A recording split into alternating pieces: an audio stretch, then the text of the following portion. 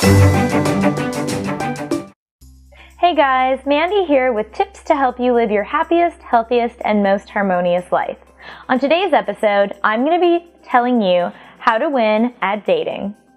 So my number one tip for dating for y'all is to just be yourself. Now that's not to say that you don't want to put your best foot forward, but there's a difference between doing that and actually putting on a fake persona. If you genuinely are trying to get to know someone, then you want to make sure that they're getting to know the real you. If you plan to be with this person for a long time, they're going to find out what you're actually like in the long run, so you might as well show them that side of yourself to begin with. I know sometimes people get a little bit insecure about showing, necessarily their true colors, but I think there's a way to let people know what you're like without, in the very beginning revealing everything, which is actually something you want to avoid. You don't want to bombard a new person who you're just trying to get to know with, crazy things about yourself.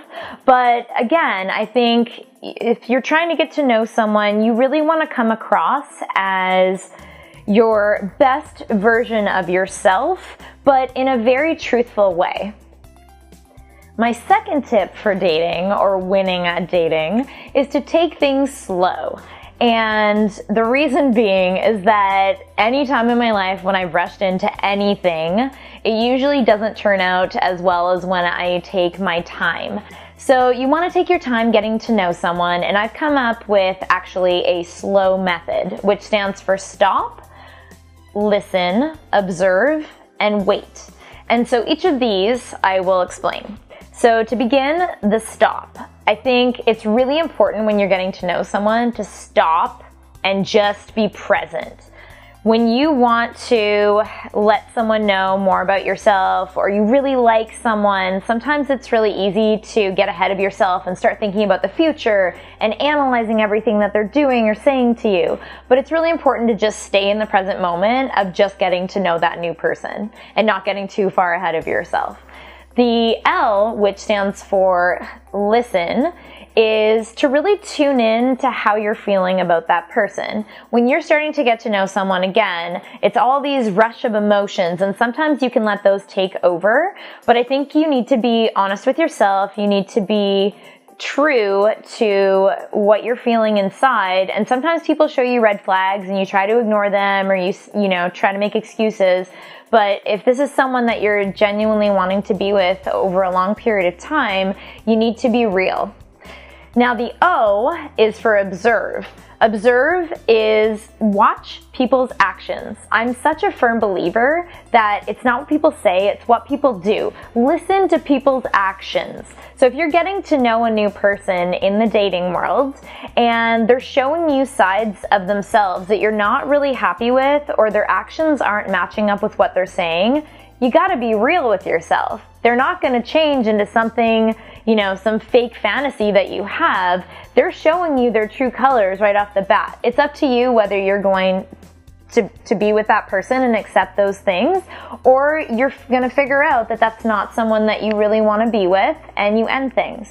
And lastly, in the slow method, is to wait. Again, I think that there's nothing wrong with taking your time, whether it's sexually, intellectually, emotionally, or physically in some other way, spiritually, whatever the case may be. I think it's really important to wait and take your time getting to know that person. That's going to help you in the long run to determine if this is someone that you want to potentially spend your life with, or maybe they're not. And again, it's about being real and just taking it slow. My final dating tip for y'all is to get a life.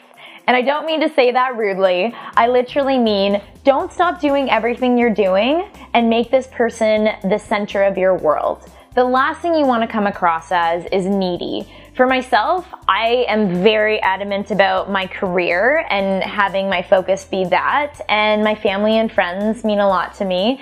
And there are certain days when I just wonder if I would have time for a relationship. But, it's important for me to realize that, and I think, what you can take away from this advice is that it's important to keep focused on the things that already matter to you. When you make the other person your entire being in any relationship, and it's all about we, and you kind of forget about all the other stuff you have that's amazing in your life, what happens is that person gets all of your attention, and sometimes y'all get bored with each other. You know, you need to maintain your own individuality while you're getting to know someone, and not coming across as bombarding them with, oh my gosh, you're my everything. Because then most people are going to react probably negatively to that kind of energy. And it's just important to maintain your individuality so you have other things going on. I think the best relationships are when two individuals have really worked on themselves, are feeling whole, and they have a lot of cool things going on in both of their lives, and they can come together and just share that space together. They don't need to be together, they want to be together.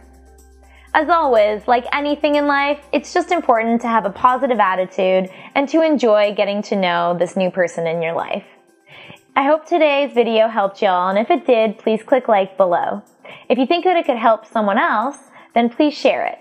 And if you'd like to see more upcoming inspirational and motivational videos from me, then please subscribe to my channel.